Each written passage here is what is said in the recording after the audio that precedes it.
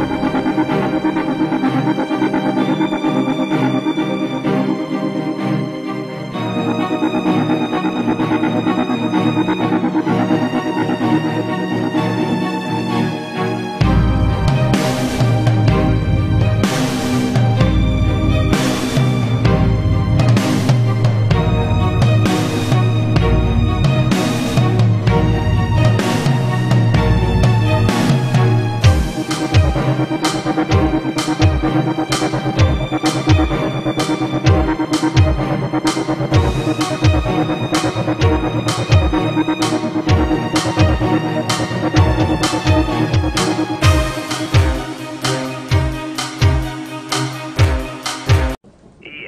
about that. One of my employees got a little overzealous. Your nephew is not on my radar. But you go off the rails again. Put my sister on the phone. Listen to you. You think you have any control here? You get to talk to Nikki once you have something useful to give me. Follow that IP address and then we'll talk. Right now, you're just wasting my time.